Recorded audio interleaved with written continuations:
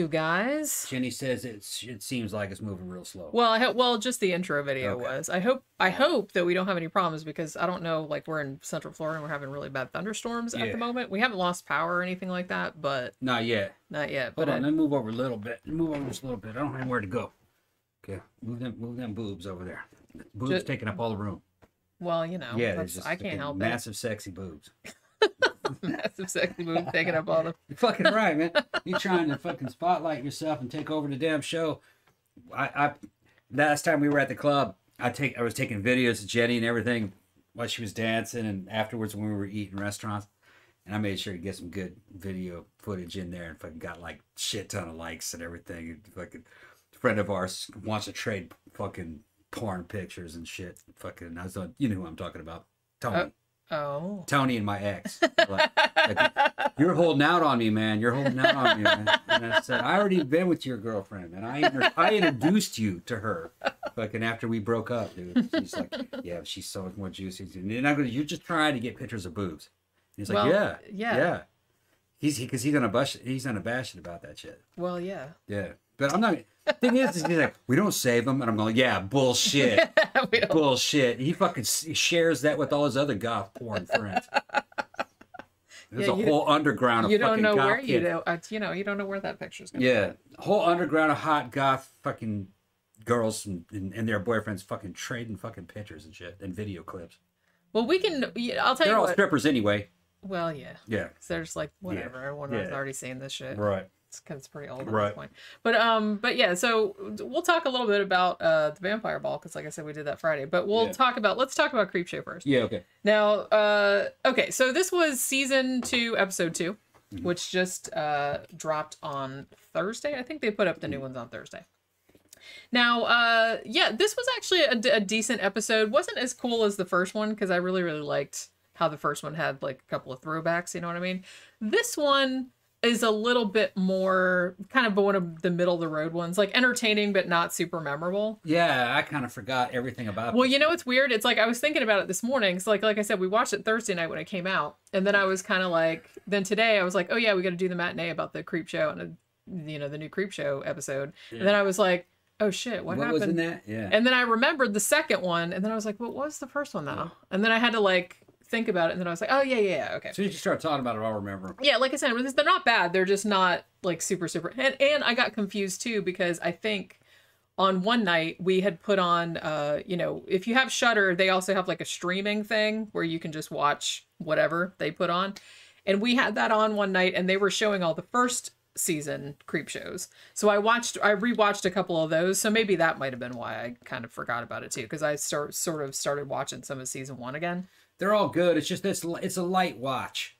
They're not, it's like light entertainment. Yeah, that's what they're fun. You don't really have to. You're not paying attention too much. Yeah, you can just kind of like watch them while you're doing something else. Yeah. It's just kind of fun. It's like every now and then you look up and you're like, oh, that was fucked up. You know what I mean? So it's that kind of thing.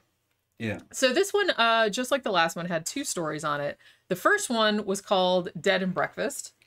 And this was about a brother-sister team, one of whom was played by C. Thomas Howell. And it's funny because I saw his name in the credits, and then I was like watching the thing, and I was like, where's C. Thomas Howell? And then I was like, oh my God, he's old. Yeah. As are we all. Well, I didn't expect him to like have gray hair and everything else. He doesn't look, I just didn't recognize him at first. I don't know who that is. He was real big, and he was in The Hitcher. Remember in 1986 with Rutger Hauer? He's a younger guy. I remember that movie, but I don't really remember the. We even reviewed that movie. Yeah, he was the younger guy in that. Okay. So he was kind of like he was on the cover of like Teen Beat and shit like that in the 80s. Fun of me already. So well, if Tom doesn't remember it, then Yeah. No, we're not saying that. Well, it's not bad. And the thing about it too is that he doesn't pay as much attention to them because he's usually. When we're watching stuff, I'm usually watching it and paying attention to it. And he's usually not paying attention to it. Well, sometimes I'm answering messages. He's usually on the tablet, like with messages, or watching something on YouTube. It depends on what it is. I'm never doing that. If it's something outstanding, then I'm gonna get all into it. If it start, I don't explain myself to anybody.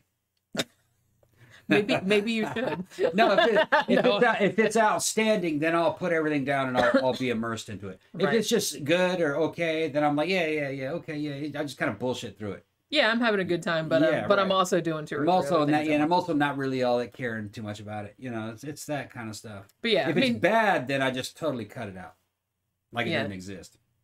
Well, like I said, I don't, like because I mean, he usually has he has the tablet, but with me, it's like I don't take my phone or the computers or my laptops or anything like that into the room. So if I'm like concentrating on something, that's all I can concentrate on is TV. Every now and then I'll sit and read a book, but other than that. In the first few minutes, I get the fucking tone. I know what kind of, well, I know what I'm dealing with usually. It never surprises me. I know other tricks. Yeah. Tom knows everything. I know all their tricks. No, yeah, I see what's coming. Tom knows everything. But yeah, so like I said, these are both very standard like Creepshow, mid-level Creepshow stories. Like I said, Dead and Breakfast is the first one. It's a brother and sister, and they have inherited this house from their grandmother. Now, their grandmother was supposedly a serial killer. It's very funny because the sister, their names are Pam and Sam Spinster, which I think is very funny. But the grandmother was supposedly like one of the OG serial killers, and she doesn't ever get talked about, which the sister Pam is kind of pissed off about. She's like, she should be super famous. She's an influencer. She was like one of the very early serial killers. She was an axe murderer. And so she knows all these stories about this house. So they're trying to run it as a bed and breakfast, but it's not really working out. So, because it's just kind of flying under the radar. So they get the idea to invite this girl who has kind of a horror, true crimey sort of YouTube channel or whatever, or whatever it is the kids are doing these days. This kind of goth chick named Morg, I think is her name, and they invite her there. They say you can stay here for free if you live stream from here, and kind of hype up the place so we can get more people to stay.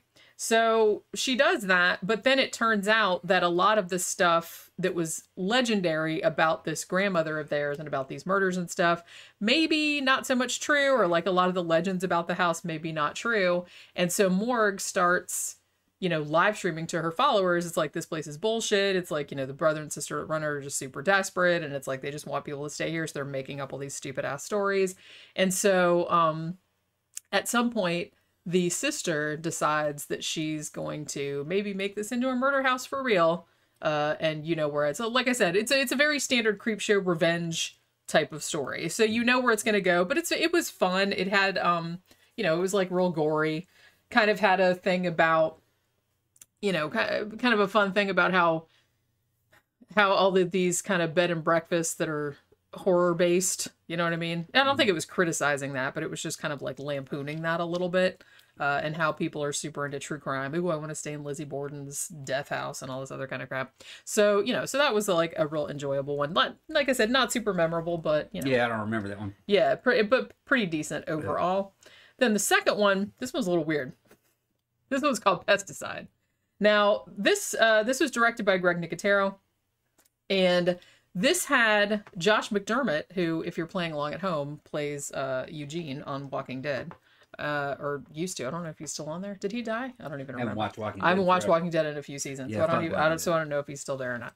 But he plays essentially John Goodman's character from Arachnophobia. So it's, you know what I mean? Except maybe like a scuzzier, more redneck version.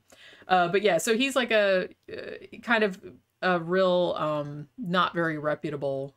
What do they call that? Exterminator. Yeah. Exterminator.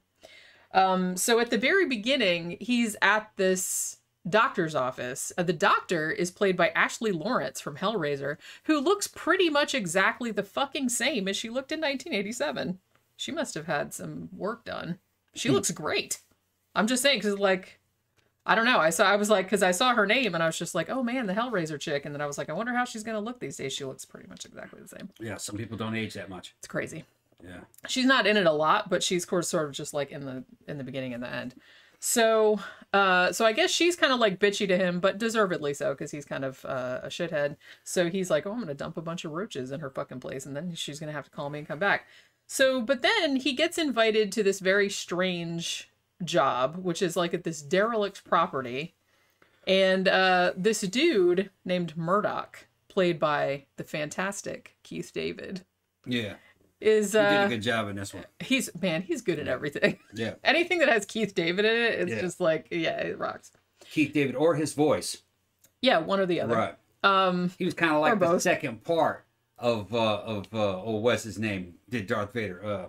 Shit. James Earl Jones. Yeah, James Earl Jones. He's like the second James Earl Jones. But he has his own thing going on. He has a great voice. He does, yeah. So Keith David's character Murdoch invites this exterminator there, and he's basically like, well, I want to turn this property into condos. I have a whole bunch of these derelict properties, but I have a little bit of a vermin problem. Now you can see where this is going. The vermin that he wants him to wipe out are homeless people. So even though Josh McDermott's character, I want to call him Eugene, but I guess he's named King like Mr. King or something like that. In the thing, even though he's kind of like a shithead, he kind of balks it. He's like, man, I don't really want to do that. But Keith David's like, but look, all this money, and he's just like, oh well, maybe. But then when it comes time to do it, he's just kind of like conflicted. And it so happens that all of the homeless people do end up dead, sort of not accidentally on purpose. And from that point on, it goes into this weird. I guess that the exterminator's guilt is like fucking with him. So now he's seeing like all these giant bugs everywhere, which are really well done. I don't know. I don't think they're CGI. I think they were models and they were stop motion. I mean, they looked like they were really there. Yeah. The giant bugs in this are actually really, what's really funny good. is I kind of felt some callbacks in terms to the movie The Thing that Keith David was in. Yeah. You know what I mean? Like special effects kind of reminded me of The Thing. They did a bit, yeah. It's pretty good. And I want to say this was a little bit of a callback from the first Creepshow, the movie from 1982. The final segment, they're creeping up on you with like the guy with the roaches. Yeah. So it's a little bit like that. And actually, even when they show, because if you've watched the show, they show like the Creepshow comic book, like at the end. And when they had the artwork for this particular story on there, it even said they're creeping up on you on it. So they were very obviously making reference to that. And then there's 1.2 where I feel like he gets like shrunk down and like squished and all this other kind of stuff. It's crazy. Yeah, it's weird. But yeah, it's a little, I don't know. I felt like the story was a little muddled, but I did like a lot of the gore in it. I really liked all the giant bug effects. Looked really good. They were just having fun. They were, yeah. They were just having fun with it. And I couldn't figure out who Keith David's character was. He supposed to be the devil? I don't know. I thought he was just supposed to be like a gangster.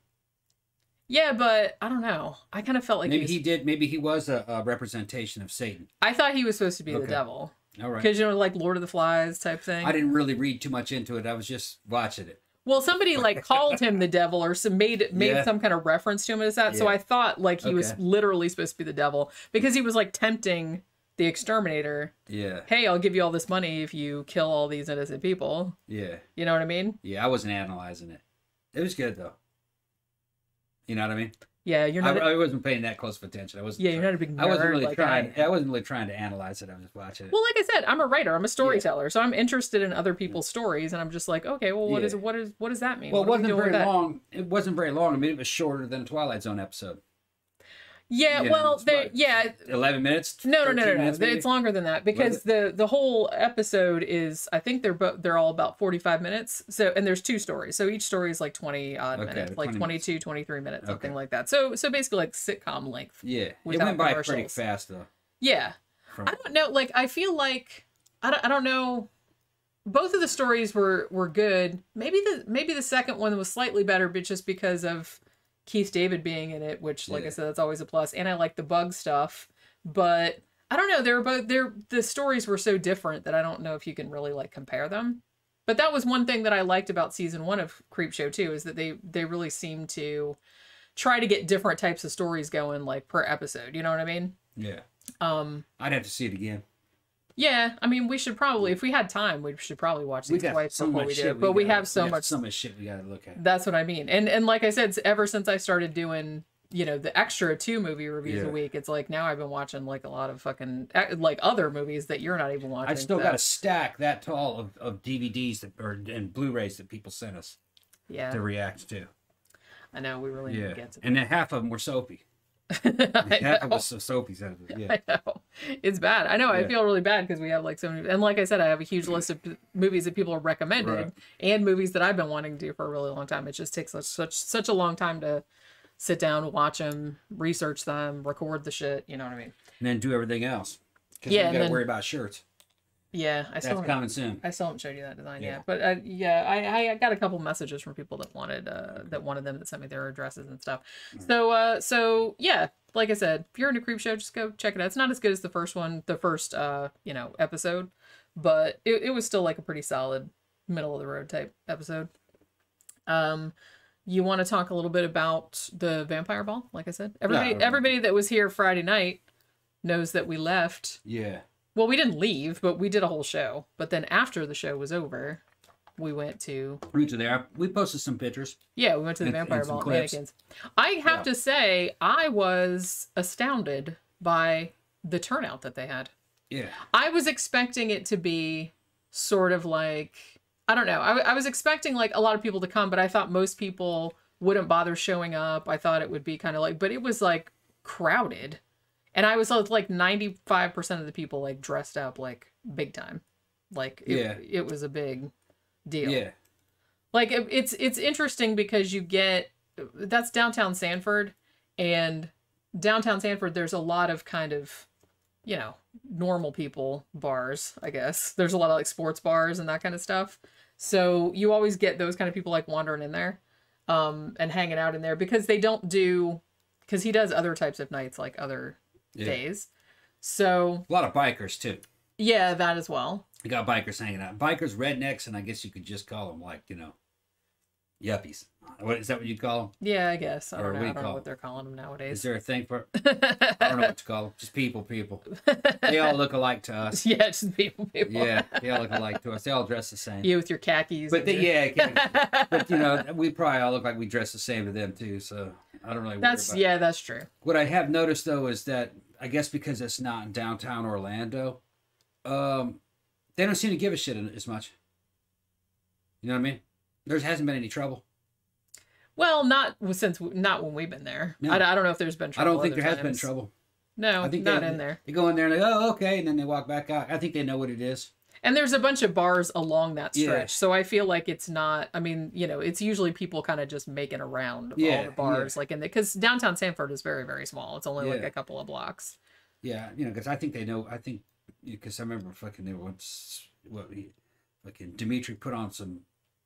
What was it? It was Joy Division, and they started dancing to that. They knew what that was.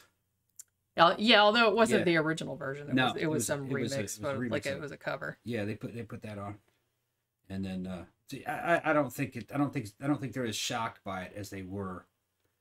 Definitely back in the 90s and in the very early 2000s. Yeah, there was a big difference. Yeah, big difference nowadays. Yeah, but yeah, it was a really fun night. Everybody had really, really cool outfits on. Big headpieces. A lot of people did kind of like Victorian looking, like big dresses and masks and blood and all that kind of stuff. So it was like pretty cool. They had a contest. We missed the first part of it because we were out on the back patio, but I think I got some pictures.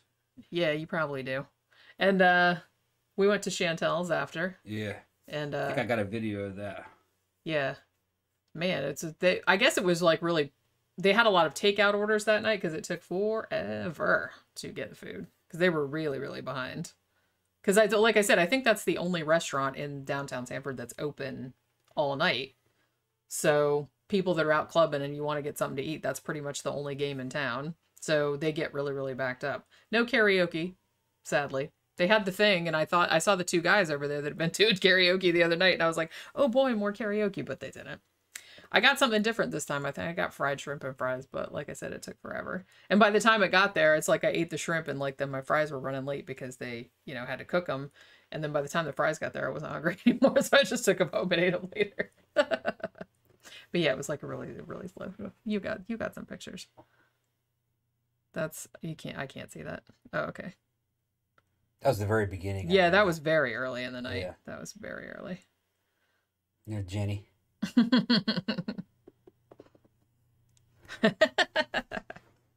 Yeah. Amanda said, did anyone ask you to be a donor? That happened to me at the Vampire Bar in New Orleans. No, nobody did. Well, like I said, most of the people that were at this one, we know all of them. So it's not like...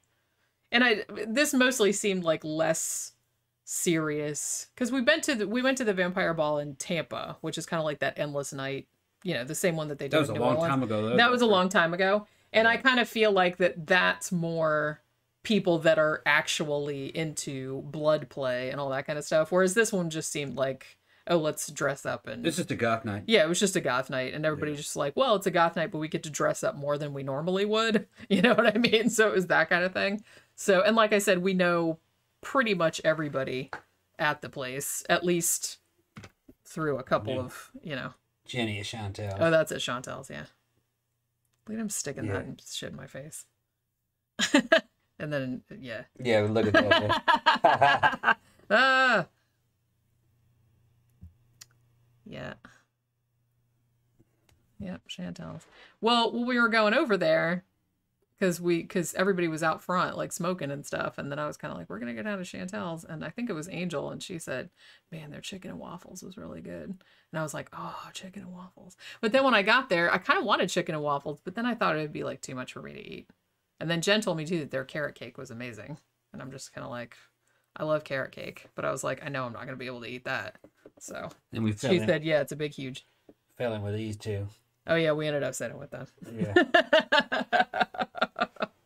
In the little window seat. Because they kind of came in and said, come and sit inside with us.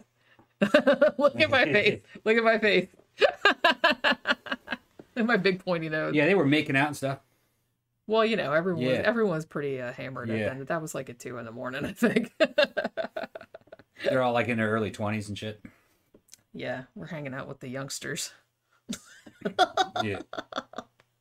Yeah, I think she was only 25.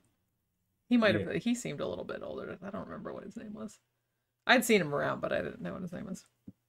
Jenny definitely looks suspicious. Yeah. Yeah, well, you know. Yeah, it was fun though. Next up, Memento Mori. Yeah. But that's a week from tomorrow. That's on Monday. All right. You seem like you're eager to. Yeah, I don't have anything to say. I'm kind of sleepy. Yeah, I know. Me too. Yeah. All right. So we will be back tomorrow. Do you want to do another? We'll probably do an on the menu tomorrow, like a food show. Okay. So be thinking about something. I already got it. Oh, you already got an idea? Yeah. You gonna tell me what it is, or is it gonna be a surprise? I want to talk about what could be done with like shelf stable stuff, like powdered milk, powdered Oh, that's eggs, a good idea. Fucking, you know, shit that you can stockpile for emergencies, like fucking hurricanes and disasters, crap like that. And what you can do with it. That's actually a great idea. Things like powdered butter, how to use all that. Because we've done that too. Like sometimes when we have like a bunch of canned shit, and then sometimes, you know, when it's a year or two old and you want to rotate some shit out, you're like, well, you you gotta use this shit up, and you know, so you gotta. I'm gonna show you guys some fucking real powdered milk, the good powdered milk, and what to do with it, and what you can make out of it, and then how to use it in an emergency situation. Okay, we'll talk about it. Yeah. Yeah. So we'll do. Yeah, Amanda Smith said you have to do curry. We eventually will. Okay, we will. We want to do a whole We'll either do a curry show or just do an Indian food in general. Although Indian food is such a broad topic, maybe we should just do a specific. Yeah, it's a fucking huge topic. We could do curry on a Tuesday if you want. Yeah, we could do that. Most Indian food is a fucking variation of curry. It's all kind of curry. That's true. So maybe we can do that. They just call it different things, but really, if you analyze what they're doing in these fast food or more of these, you know, sit down Indian restaurants, it's all a variation of the same thing. That's true. Yeah. All right. So we will be back tomorrow at 3 p.m. Eastern Standard Time talking about some food. Yeah. Thanks everybody for dropping by. Have a good rest of your weekend, and we'll see you guys tomorrow. Bye.